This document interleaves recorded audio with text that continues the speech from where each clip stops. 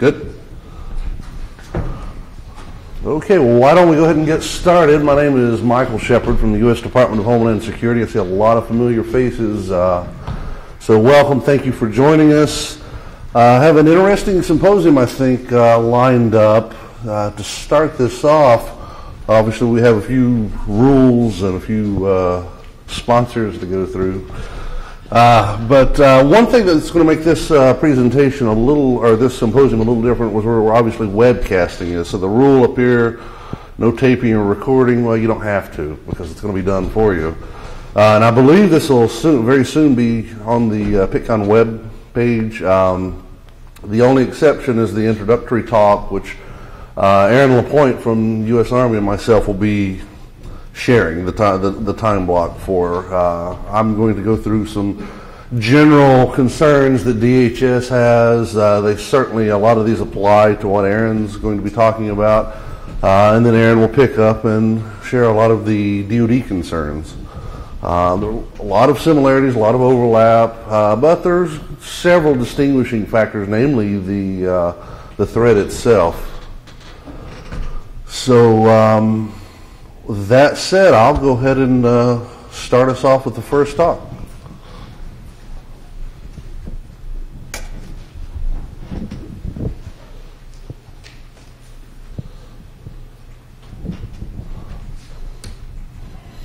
Okay, well, I've introduced myself. That's easy enough. The directorate that I work for at Homeland Security is obviously the Science and Technology Directorate.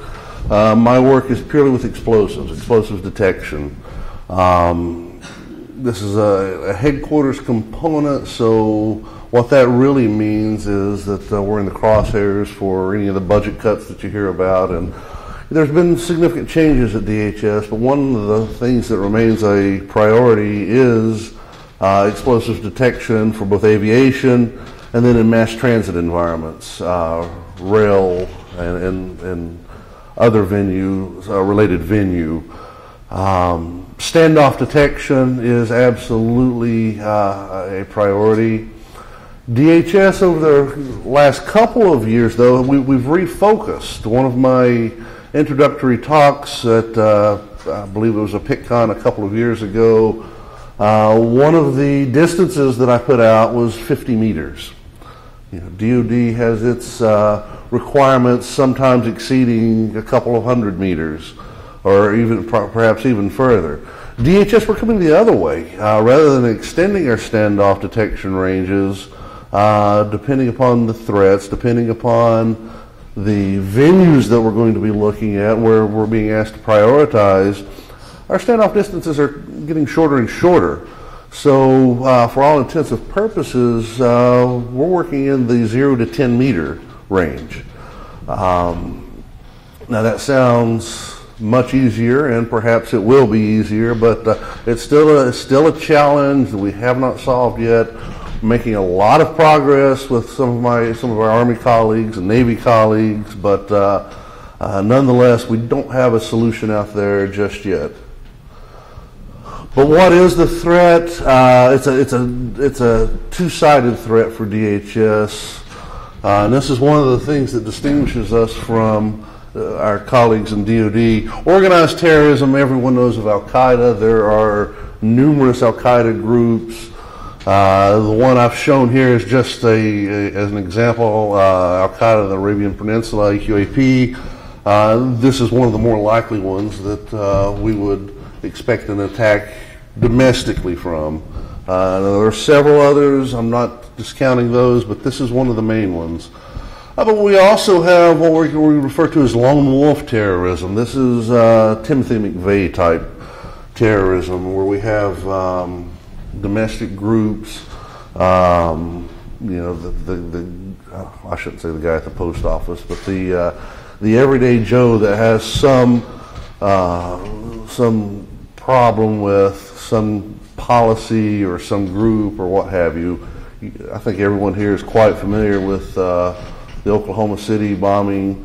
It's very much a legitimate threat for us, especially with the availability of commercial explosives and the availability of, the internet, homemade explosives. So the need for standoff detection. This is this is still a challenge at times to convey this to Congress. Why do we need to spend so much money to do detection at a distance? Why don't we send canine out? Why don't we send, a robot with a swab? Are there alternatives? And there are alternatives, but we're still pushing standoff detection. And by this, I don't mean remote detection, in which you have a person tethered to a piece of equipment that's by the threat. By standoff detection, I mean the user and the equipment is at some distance away from the threat. Now, when you get to closer distances, less than a meter, okay, well, we can argue that back and forth, but certainly at extended distances, non-contact detection is what we're going after. Obviously, optical techniques, spectroscopic techniques are the likely path forward. There's a few other things floating out there, but some biological means. But really and truly, optical techniques appear to be the forefront of what we're doing. A couple of advantages of that. And I hesitated putting this up here, but elimination of conventional consumables. The tickets and swabs that you go through at airports, the pats where they wipe you down, those tickets, getting rid of those, getting rid of some of the wands and other types of consumables. But anyone in here that's operated a gas laser, a dye laser, or what have you, know that there are other consumables that we have to consider. Gas fills, windows, lenses, other things that we may have to consider. And certainly we need to build this into the maintenance program. Optical sampling provides a non-intrusive means, and by this I mean physical contact with the subject. And then, is it more efficient? That's a topic to be discussed. Of course, the wipes, physical contact, those aren't terribly efficient. But then again, the interrogation of this small laser spot size on a entire door panel or what have you, how efficient is that when you need to sample the entire vehicle? We'll get into more into that in just a few moments. Extending the checkpoint, again, whether we're going to deploy these as in vehicles that we drive around and have different targets, or whether this is a checkpoint that we're going to set up and have people coming into a single door or what have you. Well, what we're allowed to do is, instead of checking you right before you walk into the door, let's start checking you at some distance, so that if you do get through, if you do get caught with an explosive device, well, if you're at the doorway, that's a success. You can detonate and cause your damage there. Whereas there might be some response time if we get you at a distance. Real-time screening, wide area surveillance. I think this speaks for itself. If we're going to, in one of the distinguishing factors from DoD to DHS, DoD certainly has a higher probability of having an alarm, actually having a terrorist or a suicide bomber that they're going to catch. Whereas the domestic scene, occasionally you hear about an alarm, a true alarm, a suicide bomber that we've caught, or not a suicide bomber, but a guy with a gun that we've caught coming through a checkpoint or what have you in the airport. But think of how many thousands of other people have already passed through. So it's really a needle in a haystack that we're going at. We have to be very fast and all-inclusive of the people that we screen, and looking for that small, occasional, 1/100th of a percent versus the general population. It requires real-time screening, low false alarms, and the like. False alarms, again, spectral selectivity, that's one of the areas we're planning to utilize. Trace sensitivity, we've actually demonstrated with a couple of techniques that will be presented in a few moments, the ability to reach true trace levels, sub-microgram quantities, and even lower with optical techniques at distances, selective detection at distances. Another possibility for standoff detection, if we don't want to rely upon this to be the ultimate technique or the one and all technique that's going to determine whether or not we may have to have an officer take a person down or deploy some other response technique, it could be used to trigger additional security. Just like the magnetometers work now, you go through, you beep, you get a pat down. Well, let's check you at a distance and then still protect the checkpoint. And of course, mass transit applications, as I mentioned, we're doing a lot more than just aviation security. Just a general talk, obviously, this is what we're talking about today is true material identification, not just looking at for concealed threats, but looking, or anomalies, if you will, or areas that may warrant suspicion. We're actually trying to identify the materials, and well, this is just a nice chart. Now, I get a lot of heat from my colleagues for showing these spectra.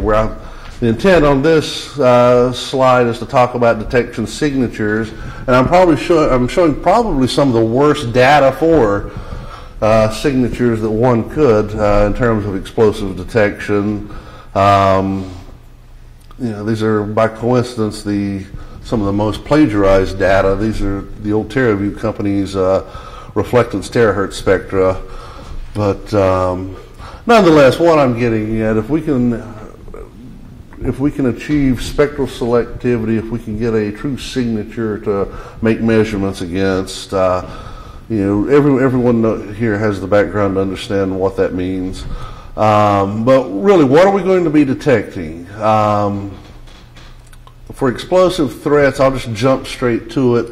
We're probably not going to be going under clothing looking for bulk materials. What we are going to be detecting are the thumbprints. Someone handles a device, handles some explosive, and then the contamination that results from that, or the handoff from somebody building it to the other person. So really what we're looking for is is sloppy chemistry, sloppy analytical techniques. Headspace vapor or vapor detection, there are a lot of techniques that are showing promise there, but unfortunately right now this is just not an area that we're interested in because of the limited vapor that one can get from explosives. If we're talking about thumbprint residues, the vapor emanating from that thumbprint, we should go for the bulk material. In that case, the bulk material, the larger amounts. That's a tough enough challenge. And I'm going just to move ahead here. So when we talk about explosive detections, specifically, what do you detect? There are markers, there's tagant, there's other constituents. So when we talk about composition C4, for example, it's not just RDX. It's RDX plus a plasticizer plus, if it's